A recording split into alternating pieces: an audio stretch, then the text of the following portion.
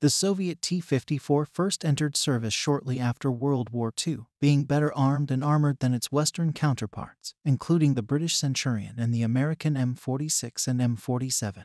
However, by the early 1960s the West had developed better cannons and ammunition, such as the M332 hypervelocity armor-piercing round fired from the 90mm cannon of the M48.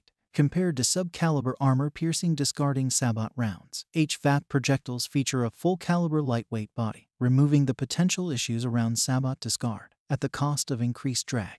The M48 also had access to high-explosive anti-tank ammunition prior to the 1960s, which could easily penetrate the front of the T-54 as long as the projectiles fused correctly. In comparison, the T-54 only began to receive heat and armor-piercing discarding sabot ammunition in the early and late 1960s respectively.